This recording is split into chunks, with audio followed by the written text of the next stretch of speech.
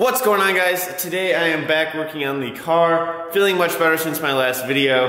And today I'm going to look at taking off the lower control arms and possibly swapping on the SLR kit that I've had for a while now. I was hoping to do that once my new coilovers came in, but those won't be in until Monday. Today is Thursday, so I'm going to try to get what I can done while I'm still on spring break from school, and then probably next weekend I'll get the coilovers installed, and hopefully I'll have this SLR kit all buttoned up. If you guys stop by mine and Matt's stream on Tuesday, you'll notice I cut all my hair off. It was time to do that, and yeah, so every Tuesday at about 8 o'clock at night, that's Michigan time, so it's like EST or whatever, I don't know. And then we're doing a podcast on Twitch, and I'm working on the technical difficulties of my YouTube stream. So hopefully that'll be up and running for this next podcast. We hang out, talk. We had some cool guests on the last show, and we're gonna have a special guest each week. So make sure to stop by and check that out. Links in the description below. So I've got some of my tools laid out. I do think I'm gonna have to run and grab some different size wrenches from the store. I think I need to get like a 21 mil, which I don't have unless I can get away with using like a crescent, but I don't really want to do that, so I'll probably end up running up to the store. Got my buddy heater going just because it's really cold in here. And first thing I'm gonna do is go under and take off one of the skid plate trays, and then I can start to go in and remove all of that stuff, tie rods and all that, and then I'll start to put together the SLR kit, kind of piece it together. And hopefully I can get these control arms off today. That'd be sweet. I just spent the last probably hour working to get, oh, this is gross. I don't want to spill this everywhere. This skid plate off of the car. It had all of these bolts like this. If that's in focus. But the last one stripped, like the top part of the bolt. So I had to cut it out of this hole right here. And yeah, that just took way too long, but now this disgusting tray is out. Now that this disgusting tray is out, I can start to assess what's going on under the rest of the car, but oh my God. When I say that took forever, that took forever. I don't even know what time it is now. Yeah, that took at least an hour to figure out. Like, I tried so many different ways to pull that bolt out, and I just had to cut it. And so, I mean, it's not even a bolt that was important. There's literally a hole for bolt right next to it. So there's no reason why they shouldn't just bolt right back up. I don't know, stupid BMW things, but moving on. Just took some time to take off the tie rod nut. The threads on here, you can see. Come on.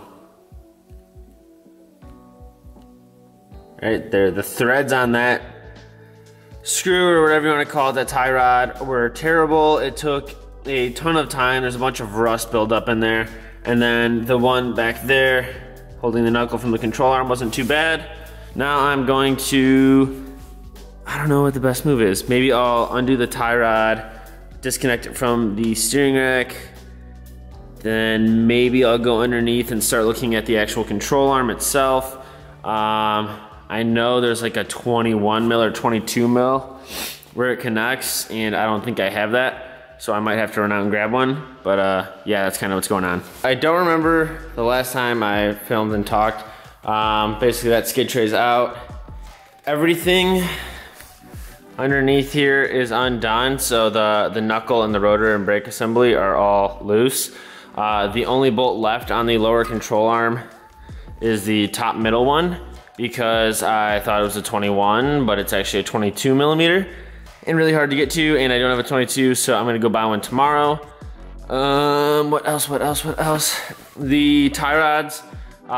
To run the SLR kit, you have to separate the end from the part that goes into the steering rack. Mine isn't coming apart, so I'm soaking that overnight to see, because I really don't want to spend money on inners, because M3 ones apparently are weird.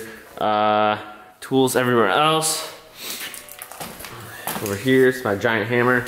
SLR kit still in the box. looking fresh. I cannot wait. And then over here, same deal. Everything is undone. The tie rod's still on there for now. I might take that off tonight. I'm ending tonight like this. I'm gonna get that wrench tomorrow to get that lower control arm all the way off. I'm also gonna have to look up some more research on those tie rods. My coilovers will be here in 2 days or 3 days, something like that. And then those will be easy to slap on. I'm hoping to get started on the SLR kit install tomorrow. This is just gonna be one long video, but this is just for ending tonight. So I will see you guys in the second part. Okay guys, it is day 2 and slowly making progress, and I mean super slowly. The way BMW designs things makes no sense to me a lot of the time, but here's where we're at. Both of these, grab this one too. I haven't tried this one yet, but this outer tie rod section is completely seized to this inner tie rod section. So I'm probably just gonna stop fussing with it. I've tried heating it up, PB blaster, wrenching on it every way possible. It's not coming off unless I were to cut it off, but probably just try to save some time and effort and order new inner tie rods because it's the only part I would need. I removed the sway bar because in order to get the lower control arm out, this bolt right here, let's go down here. All right, let's see if we can. You have to go up past this part right here, which is your steering rack where the tie rod comes in. The sway bar hangs down, and then deep in there you can see that hole. Actually, that's not even the right hole. Let me see. Yeah, so that hole up there through that subframe is where you have to go. And so the worst part about doing that is that the motor mount is right behind where that bolt is. So you can't even use a ratchet or a socket or anything like that. You have to use an open-ended 21mm wrench. I thought it was a 22, it's a 21, and you just have to do it little by little. And I just did that for the last 15 minutes and my arm is just dead. But let's take a look at these bushings. These are supposed to be solid when they're on your car. So, this guy is just wiggling around, completely blown out. This one, completely blown out, wiggling around. The lollipop back here is fine, but that doesn't really matter. So this is the old arm. And which way is this gonna go? It's gonna go the other way. This is the wrong side. But regardless, this is the new SLR arm. This is actually for the passenger side. Let me grab out the other one. So this is a side-by-side of the two. The SLR arm is a lot longer and also a lot skinnier. It's also got some cool branding on it. And it has a sway bar connection right here. I don't know how that works exactly, so I might have to get a bolt for that later on or get like little end links. I think it's just gonna require those little end links. Yeah, but so here is the new arm. I think I'm gonna try to get this bolted up today. I'm gonna look at the other side, try to get the bolt or the nut off of that center arm now that I know how to do it, and then start looking at how to assemble these, because I can get these mounted up to the car and the tie rods can wait. So I'm gonna try to get these onto the car today. I have all the other parts in the box over there. So yeah, that's kind of where we're at. Rust sucks. All I gotta say is old BMWs are not fun when it comes to rusty bolts. Hard to get to bolts, any bolt that isn't just brand new, yeah, 20 years of age pretty much, sucks. So yeah, I'm gonna try to wrench on this other side control arm, hopefully get that nut off the top, and then I can start with the fun part, and that's getting the new SLR stuff all kind of situated and ready to bolt up. I feel like that will be 10 million times easier than removing everything else. So hopefully I can get this rolling. Here is what the SLR bracket looks like on the back of the knuckle. And then the arm down here, I haven't tightened up that bolt yet, so this will be up there a little bit more. The arm is in, got the lollipop back there. So the arm's all pretty much there. Putting this back together is a billion times easier than taking it apart. I do have to order those inners, and then my coilovers will be here, and then I can get the rest of this kind of figured out. For right now, that's all I have time for today. I actually have to do some other stuff, so I might be able to work on the car tomorrow.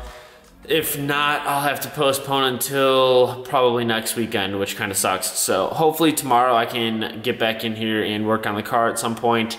But yeah, I mean, seeing stuff bolted up is really cool, but I still have to get that other side apart and then order those tie rod inners and get all that stuff figured out. So, on to day 3. Guys, it has been a week since I last worked on the car, but I got some new stuff in today, which is just dope. Some packages here, some tools. This is gonna be inner tie rods, and that over there is a box with coilovers in it. So, yeah, it's been a week since I worked on the car. Not much has changed.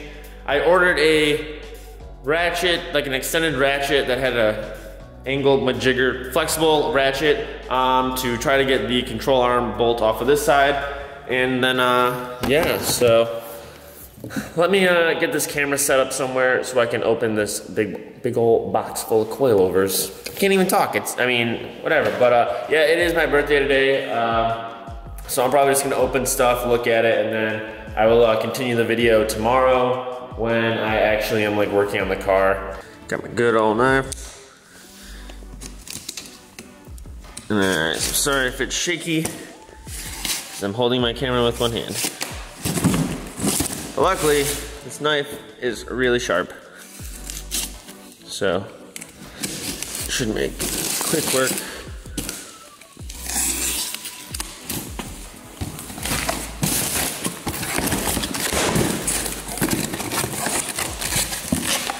Cool.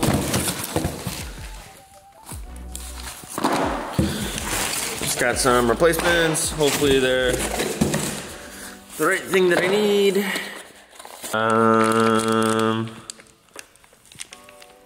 That kind of looks right. Let's go over and see. This one does look like it matches up with this factory one. This little piece right here is a little different, but it's the same thing. It looks like they got some grease in there. So those should be all set. Let me open some other stuff. Man, I love this knife.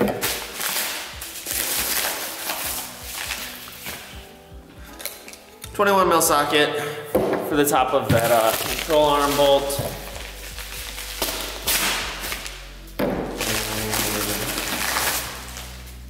It's not as long as I was hoping it was gonna be. That's what she said. And then I got this guy right here, which is this flexible ratchet, which will allow me to basically put this 21 on here to get up into that control arm area. Essentially, you could do it with a wrench, which is what I did on the driver's side. But the problem with the passenger side is the bolt or the nut is orientated in a way that the regular wrench can't fit on there and undo that bolt. So I watched a video and saw a guy just use a 21 mil socket with one of these flexible heads, and he was able to get up in there and do it. So I'm praying that that works. So now that I have all the boring stuff, let's open these coilovers. I've been waiting for like 3 weeks on these. Time to open up this guy. I'm gonna have to just hold stuff up because I don't have a tripod right now, so I'm just setting my camera on whatever I can find.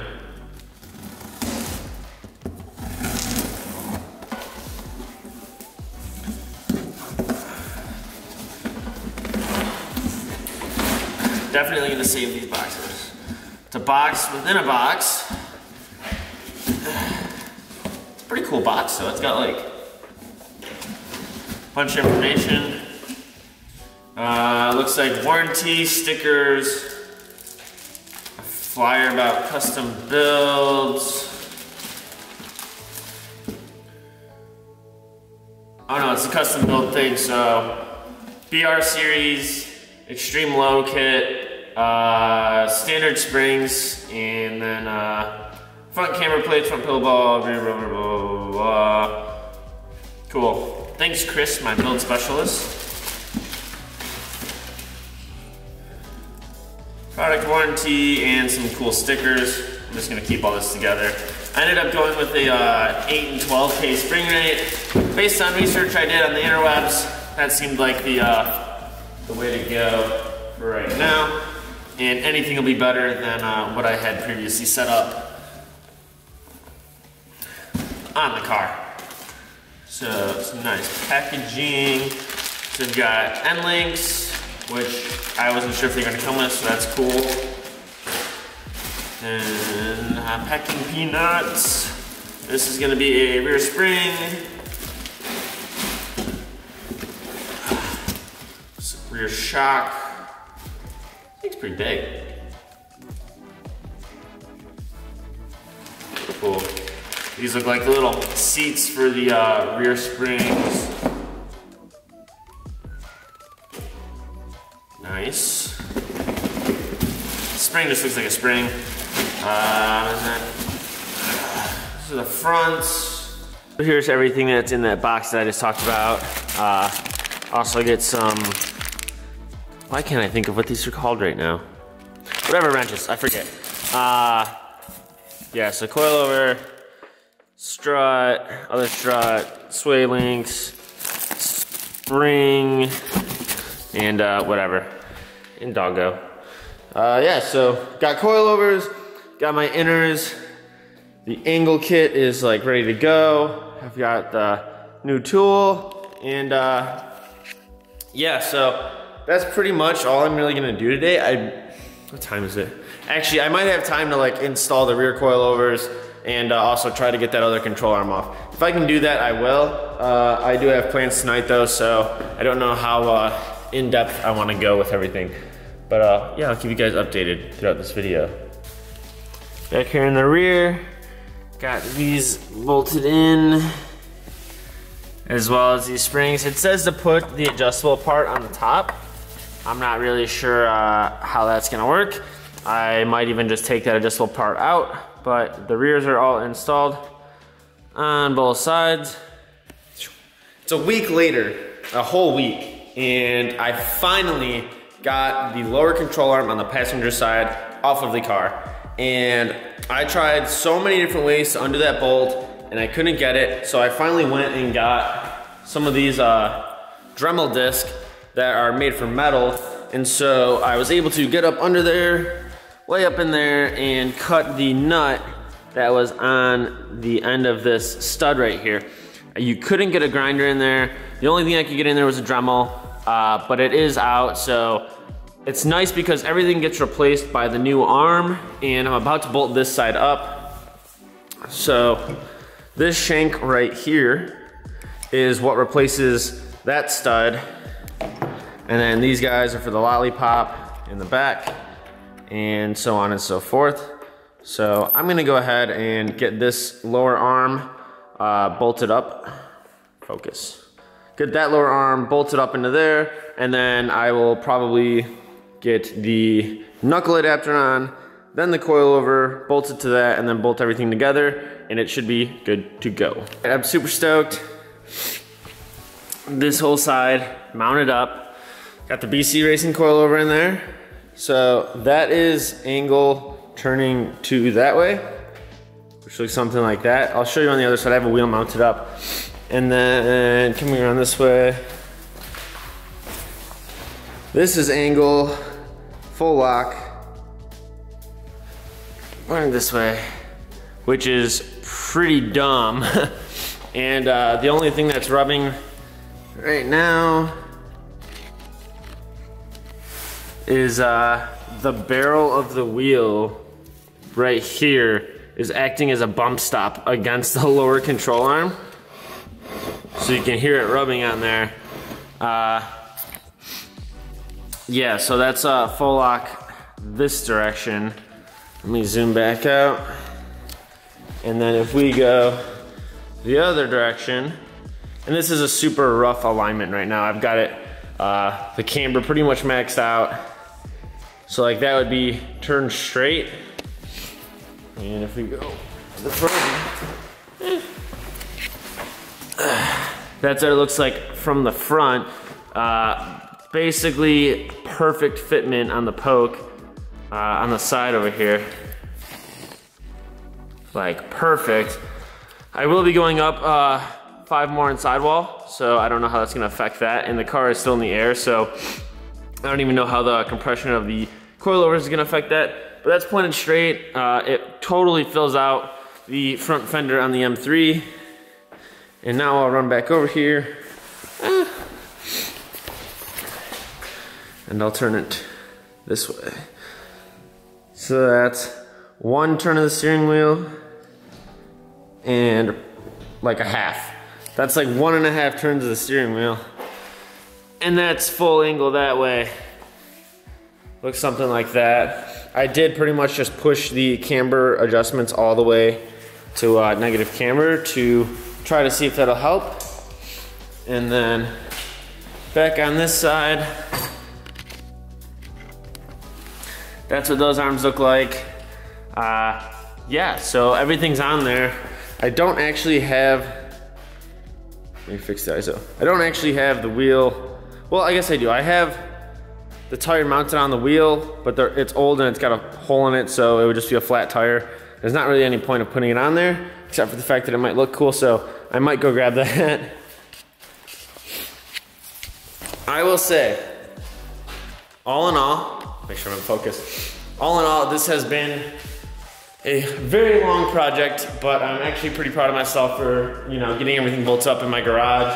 I've done everything by myself with no extra help, so lifting heavy stuff to bolt it up and unbolting stuff onto my face and all sorts of stuff. So I've done it all myself, which is pretty cool. I do still have to go through and re-tighten down, re-torque all of the bolts, just to make sure everything's safe. Do a really rough, quick alignment, and then once I get my new tires mounted up, then I can, you know, get them on the car. I can start to mess with the ride height, see how that all works. I'm debating putting these wheel liners back in front of the wheel. I think if I do that, all it's gonna do is just smack into that all day and I won't be able to turn. So I think those I'm gonna wait on until I have the wheels all ready to go. And the sway bar, I need to get different end links so I can run the sway bar to the control arm mount on the SLR kit. With all of that being said, I hope you guys really like this video. I have been working on this car a lot, like every weekend I've been coming home from school. I'm still in college and it's getting to the last couple weeks, so videos working on the car from now on might be a while, but we will still be doing the podcast every week, which I hope you guys are enjoying those because they're pretty easy to make and we have a good time talking to some new people. And it's pretty rad. But yeah, the car is essentially done. Coilovers are installed back here. All the angle kit stuff is done up here. I sliced my hand open today. Yeah, so now it's just a matter of putting like skid trays back on. I'm gonna clean that off, put that back on, and you know, tighten everything down, and it should be good to go. So hit that like button and subscribe, and I'll catch you guys in the next episode.